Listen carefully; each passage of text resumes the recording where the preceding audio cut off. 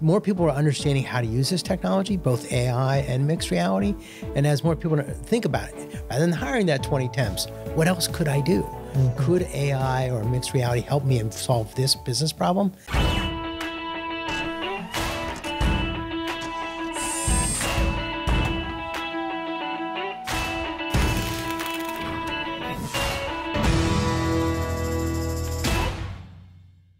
Just a quick reminder for you to like, subscribe, and rate this podcast so we can get your feedback and know how to make it better. Hey, it's Ari. Welcome to another episode of the Made in America podcast. We're getting deep in some really cool technology today. I'm with Ted Dinsmore, president of SphereGen Technologies, based right here in the district in New Haven, Connecticut. Ted, thanks so much for coming on. Thanks, Ari. Thanks for having me. Listen, man, it's my pleasure. Made in America podcast. So we start off with the same two questions. What do you make and why do you make it? Well, we make a lot of software, augmented reality, mixed reality, extended reality, and then also an AI and RPA. Woof. Yeah, that's a lot of terms. Yeah, that's a lot of acronyms and mouthful. Luckily, explain all that, yeah, right? exactly. We're gonna explain all that. Yeah, nerds like me probably get it already, but we'll explain all that. And listen, I think this is a really topical time. I mean, there's so much talk about AI, and I know we're gonna get into some conversation about RPA and AI and how in some ways AI is a rebranded name of stuff we've already had. But I think it's really cool what we're doing there. And the augmented reality and mixed reality and virtual reality been around for a little bit longer, but I think still in its infancy in terms of the adoption and what can be out there. And it's come a long way, in a while. So I'm really excited to get through all that. And we'll talk about that and really great examples of manufacturing companies you've worked with and how that works and what the successes are and where you see it growing. But let's just kind of get started from the early days. Maybe sort of start off with, let me start a little bit with yourself and sort of what got you interested in sort of this, I would say the intersection between deep information technology and sort of the real world sort of tactile touching things. Where did that sort of start for you? And so we've been we've been 15 years at SphereGen Technologies, and we started out working with healthcare companies. We wrote a full EMR in Switzerland, which was a lot of fun. I learned a lot about multilingual. And really thinking about how the relationship between language works in all systems that we develop, and thinking about that and bringing that forward fast forward into augmented reality, mixed reality, that whole area. We really started thinking as, okay, can we take gamification, take game developers, pair them with healthcare and manufacturing developers and see what we could create. And we've created some amazing stuff by doing that. It's been a lot of fun. We've learned a tremendous amount, and we've learned what people really want out of that space. Same with AI. We've started out with doing AI in a number of different forms over the past 20 years around cognitive services, speech recognition, text to voice. I mentioned the Swiss one. Everything was in German, French, Italian, and English. So we had to do a lot of translation with that. We learned a lot about what's the best approaches when you're dealing with text and translation. And so, like, what's your background personally? Are you a software developer? Software developer, way too many years. I don't want to say that. But yeah, this is my, I sold my last company in 2008 and started this one in 2008. And I've been developing for a way long time. Long time. Yeah. So, I mean, I think people might be surprised to know that SphereGen's been around for so long, right? I mean, most people think 15 years ago, what's this guy talking about, right? 15 years ago, the iPhone was pretty new. Exactly. So we've certainly come a long way. So what was going on in this world, 15 years ago in 2008 when you started? So it was a lot of how do we do automation in what we call business process automation. And you're familiar with this. Mm-hmm. How do we take system A to talk to system B and make that efficient and not have a lot of rekeying? Mm-hmm. We've worked with APIs for 15, 20 years now. A lot of data integration issues has been the big issue in business that we focused on. Mm-hmm. Everybody has multiple systems. It's how do I tie them together? And that evolved, and it has evolved into what we see now with AI. We see a lot of data integration work in RPA. Right, just trying to automate some of that. I mean, it really this goes all the way back to like the early days of like database to database communication. Yeah. What can we do to sort of make human time more efficient, get rid of sort of the monotonous rekeying, data translation? How can we make that sort of happen faster and sort of improve, human effectiveness, which I'm super passionate about. So that's pretty neat. When did you learn about augmented reality, mixed reality, and virtual reality? Like, when did that kind of hit your radar? So that was about 7 years ago. Microsoft came out with HoloLens 1, we've been partnering with Microsoft for 15 years. I wrote a book called Partnering with Microsoft. So I had a lot of friends, and one of our friends way back prior to launch HoloLens 1 called me up and said, hey, look at this. And I'd already played with Google Glass before then. And we really figured out, okay, this is going to be something. So we went deep on it. We sent people to Seattle. We worked very closely with Microsoft on developing the software solutions around that. And it's really paid off. It's a long-term thing. But as you said, the market is kind of matured, but still we don't have a broad adoption in extended reality in the workplace. So let's actually give probably an opportunity to take a step back, because I'm throwing out terms that I don't know if everyone understands. So, I've used sort of 3 terms pretty loosely and quickly here, and I want to talk about the HoloLens too, because we'll talk about how it works. But we've talked about virtual reality, or also known as VR. Right. We've talked about augmented reality, or what's known as AR, and then mixed reality, which can be we called MR. So we'll try and use the full word so people don't get lost in acronym soup, which can happen. But Ted, can you explain for people that are listening? Sure. Just go through each of them: VR, AR, MR. What is it, and how do they compare to each other? So let's start with augmented reality. Now, I know people won't see this, but I have my iPhone in front of me, and basically what I can do is scan this table, and I think I showed you this earlier, Ari, and I can put an object on the table and see where it is all around that object. So versus a flat screen, I can see 3-dimensionally around the object. You saw that when you played with it, right? So that's an augmented reality experience. Which anyone who's done some shopping on some websites, Exactly. the place your furniture in your room type of a thing. But let's just take that for a second. So how's that useful in manufacturing? We can place that machine there and see what it looks like before we bring it into that assembly line. And that's been used quite a bit over time. To sort of look at machine placement. So that's AR? That's augmented reality. Right. Correct. So you're not interacting with it. You're just seeing something inside of the reality, and typically you're looking at it on a phone or whatever, or an iPad if it's a little bigger. Right. Yeah, got it. So something portable. Right. The Apple platform has the ability to place the object in augmented reality. They focus on that for quite a while. And the idea is the ability to not interact, but to be able to see something, how it will fit in real world space, and you to be able to walk around it, look over it or under it, and really see it in the world, as it were. Absolutely. That's one use case. And the other one we see a lot is with training with AR.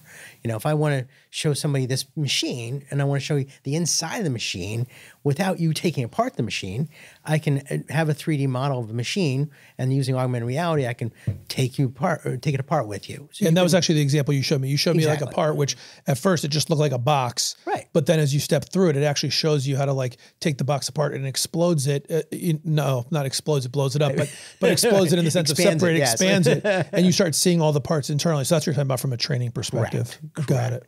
And also from a sales perspective, we are seeing that in sales booths, in shows, we're seeing somebody has an augmented reality, an iPad usually, and you're showing your product or your big machine that you want to bring to that show as a digital twin of it. You can actually show somebody, here's what the machine looks like without bringing that huge machine into the show. Got it. So you could show it on an iPhone, iPad, even on a big screen in your booth or whatever. Exactly. Got it. Okay, so that's AR. Right. That's augmenting the real world with a 3-dimensional model. Got it.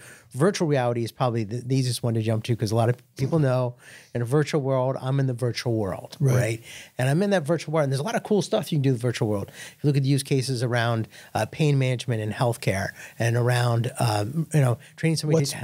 How would virtual reality help with pain management? Oh, so yeah, that's a lot of times you don't want to put especially a child under 12 under anesthesia. So you try to put them in a virtual reality world, calm them, and do epidurals, do different procedures with them without actually putting them under. That's a common use case of virtual reality. Yeah, I had no idea. So they're kind of in another world watching of whatever. Yeah. So distraction. It's distracting their brain so that you don't have to put them under, because you don't want to put kids under. And that's pretty effective? Yes, it's very effective. I think last I looked, about 100 hospitals in the United States that use that very regularly. So, okay. What are some other use cases for virtual reality? Well, in the manufacturing, I'm always used to the welder use case. We don't want to train people how to weld in any type of headset, but in a virtual world, teaching them how to weld is a pretty great thing, right? Because they can make mistakes and they won't hurt anybody, and they're in the virtual world. They're just using the controllers, and they're actually going through the steps of how to weld. Yeah, and actually, I believe at I want to say at one of the colleges, I can't remember which one right now, but one of the community colleges, they actually have like a virtual reality welding, which allows you not only to weld virtually, but also you can change the environment, which is a really big impact for welding. So you want to weld in the desert, you want to weld underwater, you want to weld at high altitude, low altitude, blah, blah, blah. Like you can sort of, without having to fly all over the world, you can see all those things. Right. Yeah. Virtual reality has great use cases in business today, and we just have to know when to use them. And that's the hard thing. You look at realities, extended reality is what we call all these things, and there's so many options. How do I use these things in my business? Right. Oh, Ask Nuntuck, by the way, was the name of the school. All right. Yeah. That has it. So we've got, virtual reality is totally in the computer world. Correct. Augmented reality is placing something in the real world so you can see what it looks, and then we have mixed reality. Right. Now, mixed reality, there's two types of mixed reality. One where you can see through glasses, think about it as a pair of sunglasses. And there's a number of glasses like that out in the market now and more coming out. And that's what the Microsoft HoloLens is. That's what the HoloLens is. And that's what some of the other, Magic Leap is also that. There's like 4 or 5 big brands that are doing that now. And that allows you to see through the glasses, but projects out on 3D images on it. So it allows you to actually work with it holographically in the real space. So I'm seeing the world through my own eyes. Correct. But the glass in front of me allows it to project something else that I interact with or don't interact with. You interact with, yes. So now it's part of my reality. So I can push a button or whatever and do something with it. And you see Zuckerberg on the ones with Meta, same thing, except they're not see-through, they're pass-through cameras, right? So the Meta mixed reality, I'm not actually seeing with my own eyes. Correct. There's with cameras. There's a camera in the front. Meta and Apple's are both the same. So Meta and Apple doing the camera route. Correct. The Leap and the Microsoft HoloLens are using your own eyes. What would be the advantage of the camera front? Seems like it'd be more expensive. And well, it allows you to have one headset that does VR and MR. So it's a multi-use headset. That's really why. The idea, right? Because you obviously can't do VR in the HoloLens version, right? Because you're always seeing the real world, so you're mixed only. Gotcha. I've seen people put like covers over it. I'm like, well, that isn't really the same thing. No, that is not really the same thing. The camera seems like it would potentially cause some issues with a delay. Is that true? It is a slight issue with delay. Yeah. I wouldn't want my surgeon to be using the mixed reality on that. Gotcha. But there are use cases where it's useful. So particularly in collaboration use cases, mixed reality, those headsets are kind of useful when we're collaborating. Gotcha. Yeah, mixed through that. Okay, great. So that makes a ton of sense. So let's pivot to like another topic. Mm-hmm. You said this whole thing started out really, Ted, in healthcare. So where was the healthcare use cases? Mm-hmm. And I don't know, was it all in VR, MR, AR, one thing? Kind of walk us through, how that all started, and we'll get to manufacturing after that. Well, in healthcare, it's very interesting because we are 3-dimensional people, and you've had CT or MRIs before, right, Ari? Sure. So a few surgeries too, even. A few surgeries, yeah. Then they show you these 2-dimensional slices of us. Oh. And I'll go back to, we met one doctor in Yale, New Haven, and he said, "What's wrong with this, Ted? I'm in surgery, and I'm basically looking at a piece of plastic on a light box, and my kid is at home in 3D pop-up display." I'm like, Doc, you're right. And it really took a little humble pie on my problem. Like, he's got a real Call of Duty on the Xbox should not be more technically competent than the surgical. Yeah, fair enough. So we started on a journey in surgery, and it has continued to this day. I actually have a separate product company focused on that. And we're doing remote surgery between remote locations, Uganda to New York, for example. You guys have supported a surgery being done in Uganda. Like, how does that kind of walk us through? So the surgeon remotely, who's a brilliant, good guy, but he may never see that case once in his lifetime. Got it. So he has the headset on. The surgeon back in New York or Boston sees a case 3 times a week. Right. So he knows, oh, hey, if you're doing this type of cut on this, you might want to use this type of incision. So it's not like you're training a surgeon remotely. Yeah. But however, even Cleveland Clinic, all of their students that graduated the past 2 years have all been trained holographically, not on actually cadavers. Correct.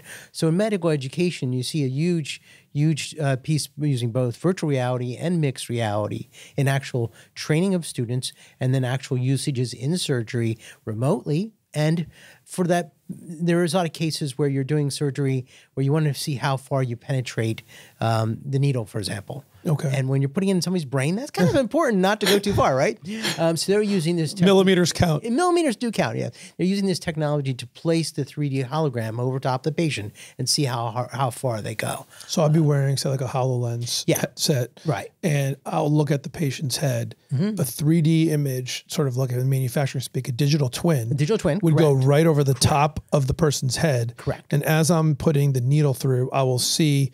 They'll tell me, hey, put it in here. And then as I get close to the thing, slow down, boop, you're there type of a... It isn't quite that way. So, because it's the scan of that person. So there's not the go in, boop. It still is the skill of the surgeon, right? We're not doing... It's not been used in a way that you're replacing the surgeon. This is a tool for the surgeon. Okay. And just to pivot that, it's a tool for manufacturing as well. When you have a remote situation like remote surgery during Uganda, well, we can do remote setup and fix of something in a plant, right? When we have a lot of times where we have a plan in Germany or a plan in another country where we have to go and support it or we have to fix something there, we have somebody in the remote side put a headset on and you can see through their eyes. A lot of times in the machines, you look at these machines, they're huge, you know. The remote support functionality within both healthcare and manufacturing is a big use case for mixed reality. So let's talk about some of the manufacturing use cases a little bit. So you look, it's certainly pretty obvious where if the person's in Germany and you're here, you know, that's an issue. And certainly I know there's people listening to the show that could be part of. And I know there was a use case, actually, I think something you and I talked about a couple of years ago of a business that sold their business here in Connecticut and had retired to another state. And they had some tools there that they needed the support for. And rather than have to be here, they did the HoloLens idea. And I don't know if people know all this, but you don't use the 2 HoloLens or need some big setup rig with like a laptop and someone else wearing the HoloLens and a Teams call. You can show them, hey, you need to fix this part, like touch here. Maybe you should explain how that. Yeah. So I'll give you a use case. A friend of mine in Buffalo called us and she has a plant. She just took over the plant and she had all these machines were made by these three gentlemen who were now in their late 60s and early 70s. And they had hired new people to take their place, but they wouldn't let anybody touch the machines to fix them. The older guys, you know, God bless them, they built the machines. So they knew how to fix them. So it's quicker for us to fix it. But how do you get that next generation to understand that? And they had brilliant guys. So what they did was they had the next generation kids put the HoloLenses on, right? And they sent the 3 gentlemen on vacation to Florida on the beach, right? Now you can kind of see where this is going, right? So they have an iPad on the beach, and the first week they were doing like almost 6 hours a day as the guys in the plant were fixing the machines. And I was on one of the calls. I swear, I really couldn't believe this. They're inside the machine, and the guy says, "Oh, reconnect the red wire." And there's 7 red wires in the machine. The poor guy inside the machine would never be able to know how. Well, I meant the one on the left. Okay, which left? You know, I'm in the middle of a machine. So by training this way, by mentoring this way remotely. Now, the only problem we did have, to be honest with you, was they were sitting at the beach with an iPad. What do you think happened? Either lost Wi-Fi or started drinking cocktails. Drinking cocktails. You got it. And they dropped the iPad in the sand. And they had to go get a new iPad. But other than that, it was fine. And eventually, after 3 weeks being on the beach in Florida, the guys in the plant hardly had to call them at all. So it really helped them feel better that, for the general manager of the plant, a good friend of mine, she's just like, this was the best way to get this knowledge to a new workforce and make it really effective. Because remember, when you have these headsets on, your hands are free, right? Correct. I can work with the equipment with my hands free, such as the surgeon in Uganda, the guy fixing the machine in New Haven or wherever. It really, hands free is really critical to it. Yeah, it's so important. And actually, just one thing to just say what I think is so cool about it is the person who's doing the training, let's say, they're just sitting in front of their computer, looking at what you're seeing on their screen, just like any other call, and then they can use their mouse to like circle the red wire. Right. And the person wearing the glasses sees the wire in real life being circled. So it's like that red wire. Can you record these sessions and then use them for future training? You do. Yeah, definitely. So I mean, even if you're not even remote per se, but even if you're just training in your own local shop, having this setup and being able to train in real time, not only probably helps the people being trained, but man, when you're trying to train like with a notepad or written instructions, you read, you reference, then you go back, and you've got 2 different mediums. This just seems so much more efficient. three-dimensional training is much more efficient than any video we take. So a lot of times, you mentioned digital twins. So digital twins are very useful in this technology, right? We can create a digital twin of a machine and have all the parts. So you can take it apart. You can actually put it back together. You can see all the components. So training is a huge use case for this. So let's talk a little bit about that. So do you have, so you mentioned the sort of the Buffalo. What other sort of examples, real world examples, can you give us of training that people might be able to connect to? So a lot of we're seeing training of applications within the plant going on. You know, a gimbal walkthrough is, sure. Right? So you're doing a walkthrough of that plant and you're seeing everything through the eyes of the general manager at that time. And I know it sounds kind of corny. You could do it with a GoPro or something like that, but to see all the three-dimensionality of everything. So all these headsets, and you may have heard when Apple came out, spatial computing, right? Actually, I've not heard of that. Yeah, Apple's big thing about their headset is spatial computing. Well, spatial computing has been around for a while, and basically we're mapping out the environment using this technology. So it's a really interesting way to see how we can spatially place things. The use case I think we've talked about a number of times where they're doing stenciling around a container, right? Well, it's more production than just training because they're actually doing the production work, but it kind of goes on to training as well, where we're actually taking and placing something spatially aware on the container and then doing the stencils around that. Does that make sense? Yeah, I think you should get into that because that was an example you gave me sort of, I think you've explained it to me a couple of times off camera. Let's not give everyone else the benefit of hearing it for the first time, but maybe walk us through because I think this is a really interesting, and one of the things we talked about is this technology is available and maybe people sort of know it's out there, but without knowing how to implement it in their life, they go a different direction. I think this example that you gave is just a perfect for me was like 99 out of 100 people would have done it the old school way. Right. Hopefully we can fix that. So maybe just talk about what happened, the problem, and solve it. So what the client did was actually had a container, a very large container, and he had to put certain stencils around certain spots of it.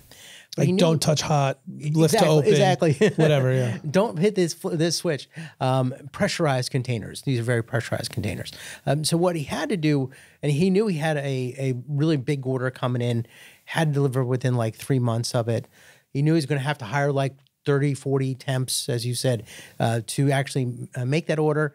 But he actually got with us and thought differently. He's like, okay, how can I use this technology and do it much quicker, cheaper, faster, right? And more accurate too. Because, you know, when you have new people coming in, you got to train them, you got to make sure they're doing the right thing.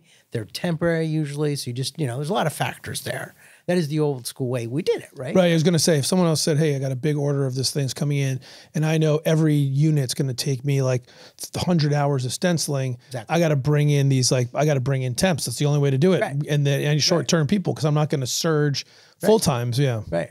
So rather than taking the 100 hours, we actually just have a QR code on the cylinder. We use the holographic projection and spatial mapping. So we map out the container and we put it in the right spot. And then the person doing the stenciling just knows, oh, it goes there. One goes there, number 2 goes there, number 3 goes there. And they take the time it takes it down to about 30 minutes. So it wasn't 100 hours. It was several hours to do it, taking the whole process down to a very manageable time so you could do it with existing staff. So basically using the technology, this is a mixed reality implementation. Correct. So we need to figure out where to place stuff on a unit, and it's sort of repeated, but it needs to be precise.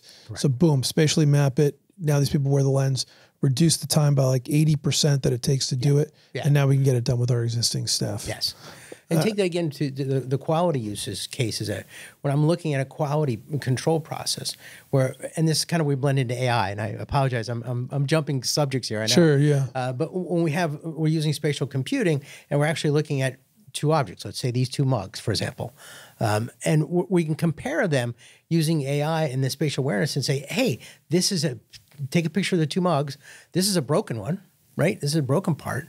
So we're using spatial computing with AI to actually determine whether something is an effective quality level that we want on that piece of that equipment and not.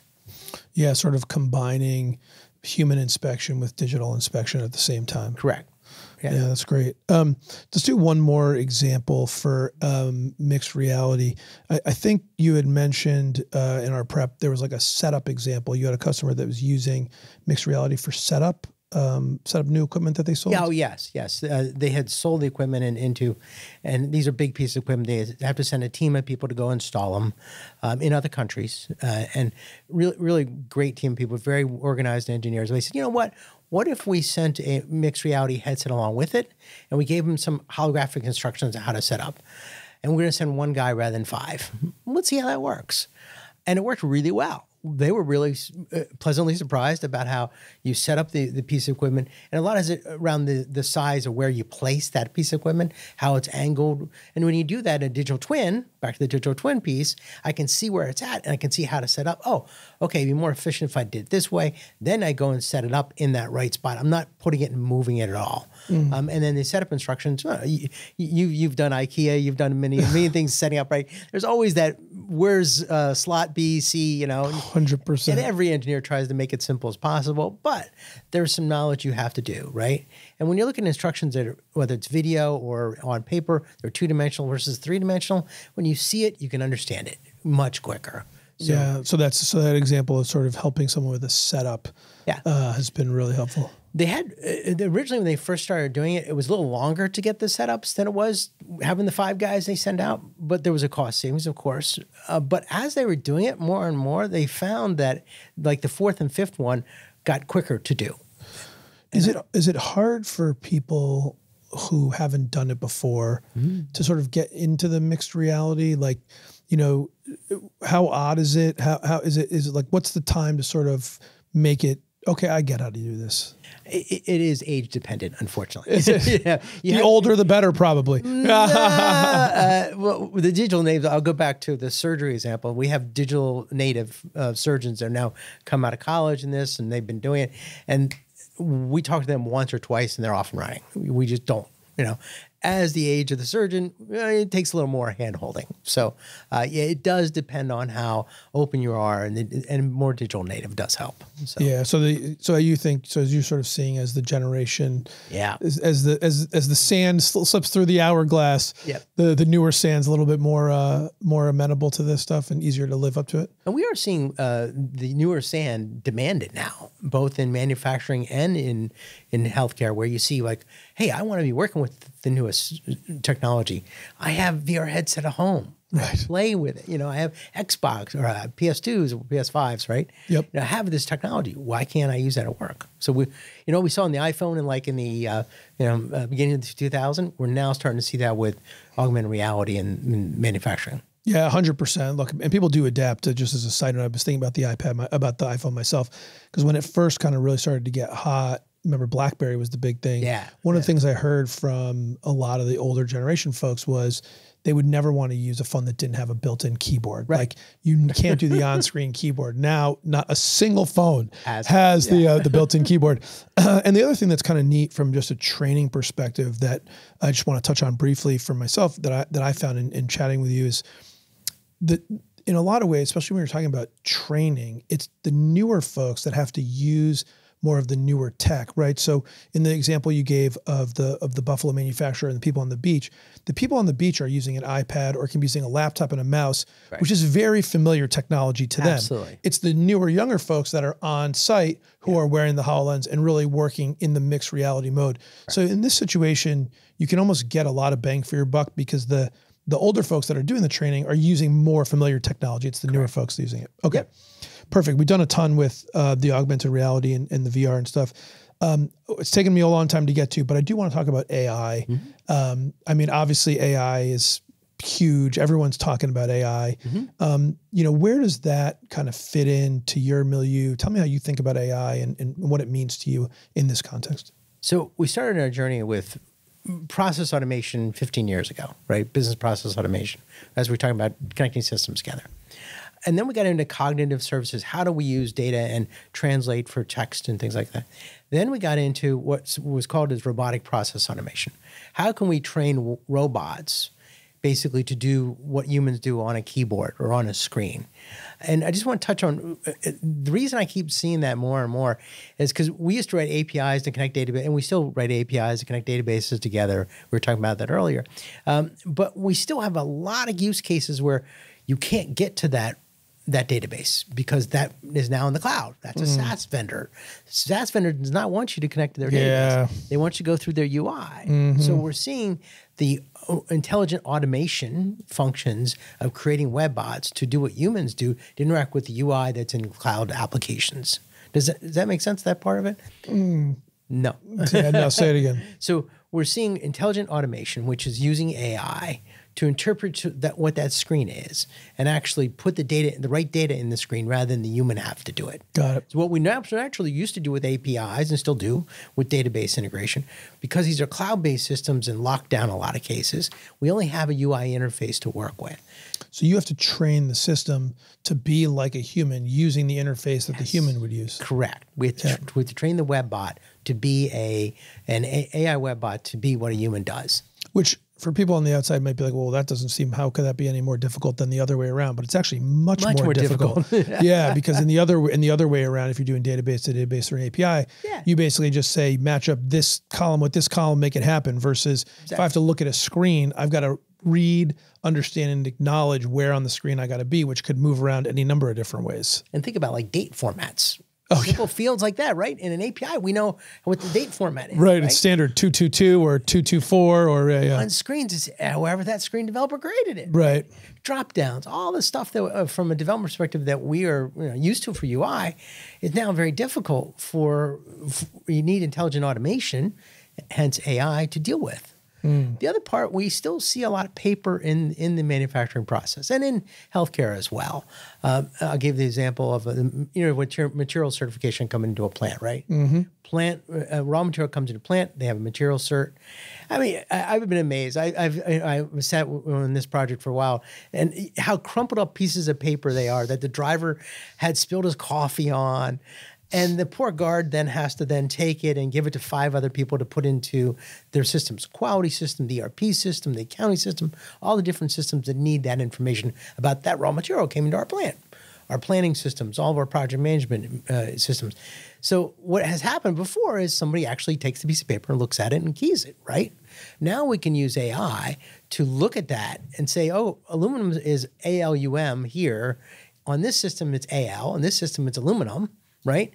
All those different pieces of data can be taken off that piece of paper, put in the right systems using an AI, and not have to need that guard and that 4 different people to do that interaction. So the idea is what? You take that and how does it get, who reads it? Like you put the paper into a computer, scan it and throw it to an email inbox, and then the AI is waiting on the inbox, and then the AI picks it up, determines what it is. And let me be honest, when you implement this, we got like 70% out of the box, which we were really excited about. That's actually more than I would have guessed. I know. Because it's, I mean, now we're going to get super nerdy, but there's this idea of like what's structured versus unstructured data, right? Exactly. And the crumpled up piece of paper in the delivery man's pocket with or without coffee is the most unstructured data you can come up with, right? How crumpled is the paper? Right. Is it the yellow paper or the white paper? Right. Are you getting the original copy or whatever? Oh, no, original copy? You gotta be kidding me. Come on. And there's probably sometimes handwritten crossouts, quantity's not 100, it's like 90 or whatever. The order number is always handwritten, and that stuff. It always is. And not the fault of the driver. No, listen, that's 10 different companies that ship to that plant, And you got 70% out of the box. We did, and we were surprised, honestly, and it's been going better now. We're about 90 to 92% right now. So I kind of imagine, well, clearly the 70 was shockingly high. Probably getting from 70 to 80 is one thing. 80 to 90 is like a lot harder. 90 to 91 is probably harder than the original 70, I mean. Well, the way this works actually is fascinating, because you're kind of a learning management model, and we're actually, you just keep training it. So from setting up from a technology perspective, we set up how the AI works, and then we just keep feeding it data, and it gets smarter and smarter. So it's like training. It's training the AI module, correct? So I mean, the way that it works is I scan the thing in, then someone has to validate that the information the machine read is what's on the paper. So the machine's going to try to do as much as possible, and then pass it to the human, saying, "Hey, we have all this data that we know we're like 90% on, or 70% when we start, right?" Then they would either validate or they'd say, "Yeah, go ahead," and would go into all the different systems need to, and they'd fill in, "Oh, this one we can't read. There's no way we can figure out what this is." Right. So what is the level of accuracy that needs to be impactful in a positive way? Because let's just take this from the beginning. Someone might be listening and going, well, the thing's only 92% accurate. Right. How useful is that? Well, how accurate do you think the human, exactly. so I think that's the other piece, right? Exactly. Certainly it's not 100%. Right. And it could be as low as 70% just from compliance and whatnot. So what level, I mean, is 90% very good in terms of? That's really good. If you get like 20%, you're saving a lot of time. Right. So even 20%, it's a matter of time saving for that plan. So just the ability, so 70%, I take the thing, I scan it instead of what I did do was like data entry it. Right. Correct. 5 different times. What do you mean? Because there's 5 different systems. Data's got to go in. Oh, I forgot about that part. So it's not even just the one-time data entry.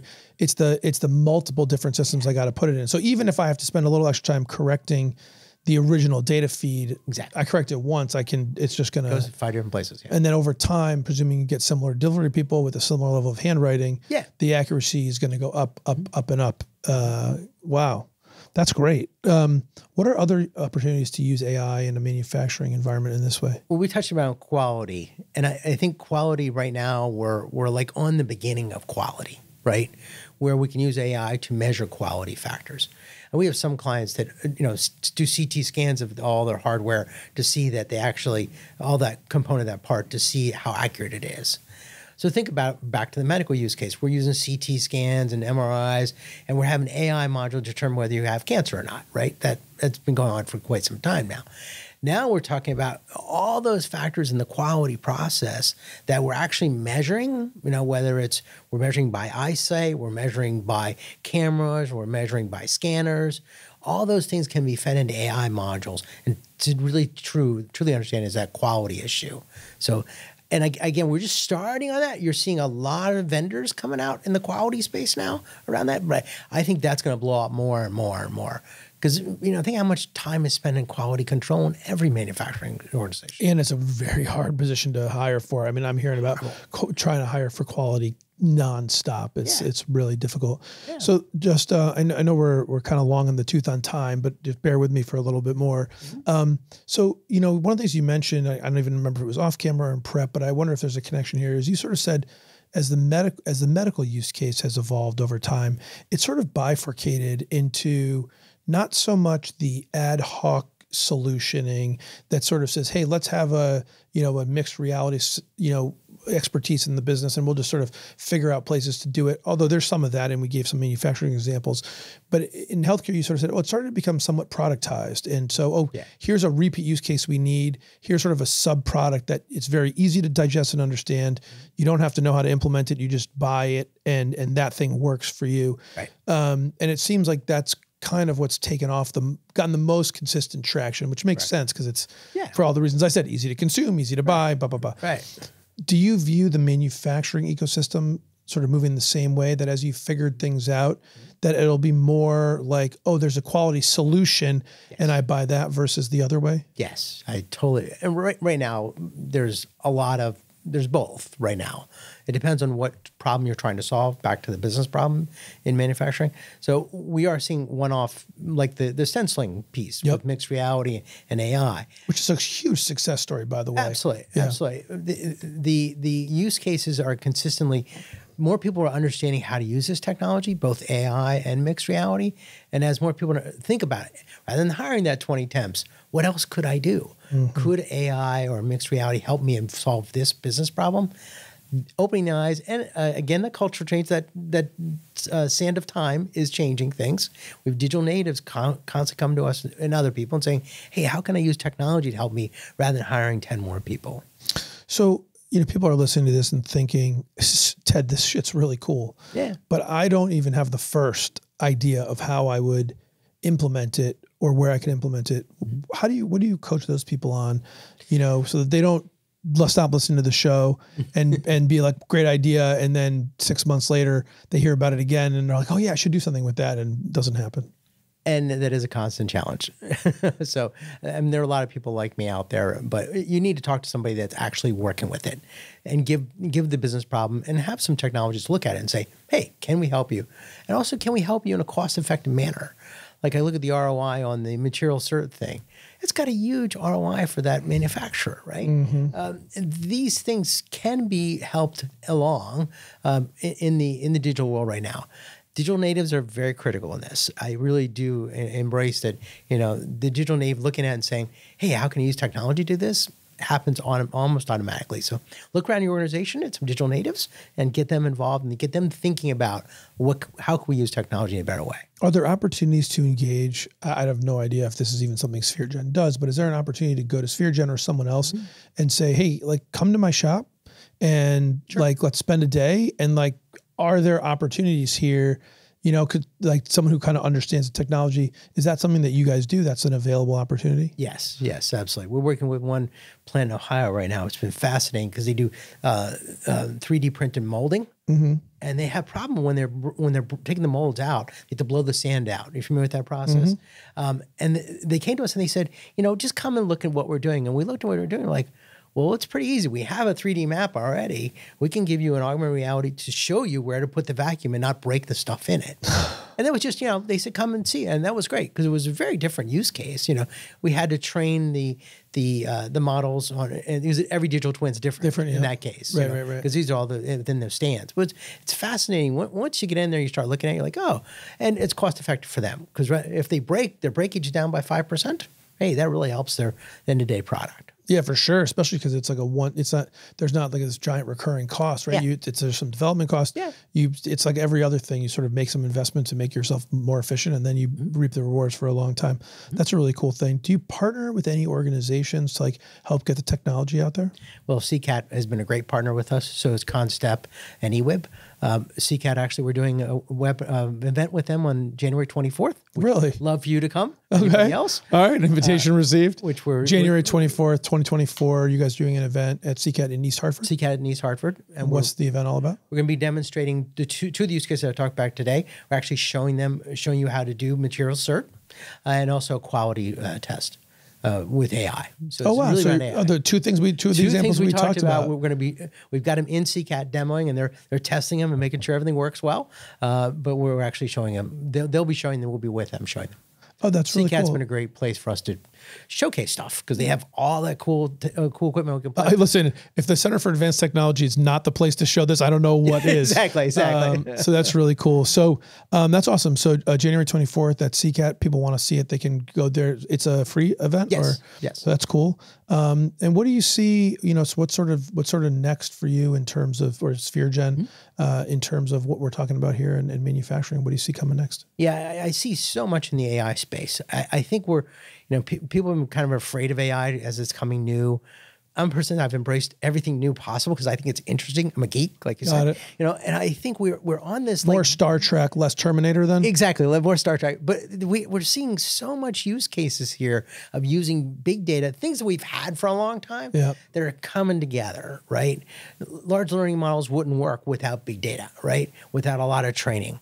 A lot of the components that we've had for years, like cognitive recognition, speech recognition, that all has been coming along. And now we're in an influence like, oh, it's all coming together. Okay, now what can we really do with it? So there's tons of use cases I see coming for that.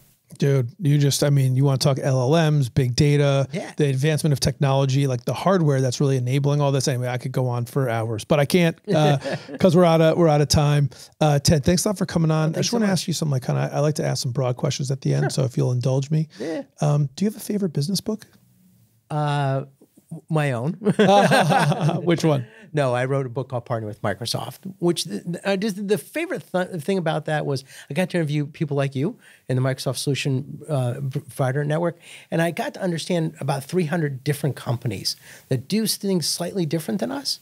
And fascinating to me was the partner-to-partner model. I spent a lot of time interviewing partners, how they work together. And that was a fascinating thing because how people work together in concert to solve business problems is an amazing piece to me. That's one of my favorite business books. All right, that's self-plug there. That's good. No, I like it. If you had to do something other than be president of SphereGen, and it could be anything in the whole wide world, Ted, what would you do to pass your time? That's a hard one. It'd probably be teaching. I spent a lot of time with Quinnipiac University of New Haven, and with Southern University. I really do think there's a lot we can do in opening up the minds of younger people particularly to this new technology, because they get it. I was a visiting professor for St. George University in Grenada for 5 years. And I went down once or twice a year to teach the professors how to use this technology, right? Literally teaching the teacher. Yeah. Because most of the teachers were in their 70s, 80s, right? So talking about Octarian, how to click a mouse on a HoloLens, it was really fun. But it was great. I taught 170 professors how to use this technology. We graduated 10,000 students. I taught 0 students. Wow. You just had to give it to them and explain it to them what it could do. It was fascinating. So I think there's so much more we can do with the next generation. Dude, I love that. Ted, what's something that you learned early in your life or earlier in your career that you think's helped propel you to all the success you've had? I think it's where grew up an Army brat, so we were around the world. We were every place. And you got thrown into a situation, you had to work with a lot of people, right? That was how it all worked, right? A lot of different people from a lot of different countries. And I think that has helped me. Full disclosure, my daughter's from China. Most of my operations in India. I work a lot internationally. I really love working with, I think the skill that I learned early was, hey, you're dumped in a situation, get the best minds involved, find out who they are, no matter where they are, and bring them together to solve your problem. That's pretty cool. What's something, Ted, that you've learned later in your life or later in your career that if you went back and told young Ted, and if young Ted would listen to you, you think it'd make a real positive impact on his life? Breathe. Breathe. Breathe, yeah. Doesn't that come automatically? No, it doesn't actually. I've started yoga for the past 15 years. And I think if I had done that 30 years ago, I'd be a much calmer, better leader than I am right now. I think learning how to breathe and how to go slowly through things and take your time is definitely something. As a leader, you want to charge, right? We want to go run up that hill, right? We're sitting back and breathing. In yoga, you do 3-level breathing and meditation. That really has helped me later on in my life. That if I saw younger Ted, I'd be like, hey, man, just breathe, Really? So can you just elaborate on that just a little bit more? You're saying what, like just sort of don't take is it sort of the same thing as don't take everything so seriously, or is it more like stop trying to rush to the solution and take the time to really like survey what's going on? Like connect the dots there a little bit. Yeah, it's to take time. In yoga, you do 2 or 3 breaths coming in and 1 out, right? Depending how good your practice is. And when you're doing that, you're thinking, you're internalizing it more, and you're thinking through your processes. As a leader, we have to think through what our decisions are to what we're doing for our customers or our employees, to everybody involved, right? If we take the time ourselves to do that, that is really a critical thing. When you're younger, you're trying to go faster, right? So if you took your time and actually thought through, hey, I'm going to make this decision for my business, or I'm going to back this idea within my company, or I want to move this idea forward to my customers. Take AI. Is AI a good thing? Right now, we don't know. We need to actually understand it and see it in the use cases before we actually know, is AI good or bad, right? This whole discussion about AI good or bad, I'm like, we don't know yet, is my opinion. And I think we as leaders, and particularly in technology, need to breathe and kind of understand all that first. Dude, that's a great lesson, Ted. Thank you so much for coming on. I really appreciate you letting me geek out a bit. This is great. All right, man. We'll see you next time around. Thank you. Made in America with Ari Santiago is brought to you by Compass MSP. Thanks for listening and spending some time with me today. My goal is to help build a strong manufacturing community, and it would be impossible to do without all of you.